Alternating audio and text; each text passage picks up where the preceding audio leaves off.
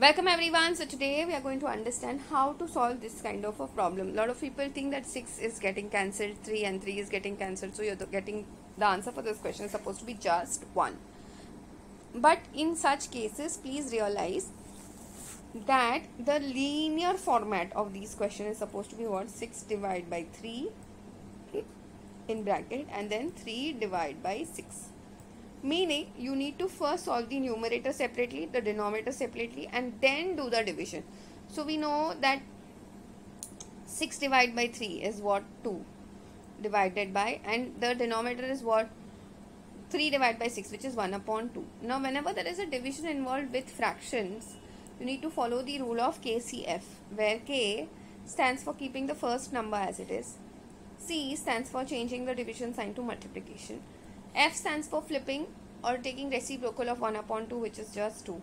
So answer for this question is supposed to be 2 multiplied by 2, which is 4. So answer for this question is supposed to be just 4. I hope this is very clear to everyone. That's it for today. I will see you in the next video.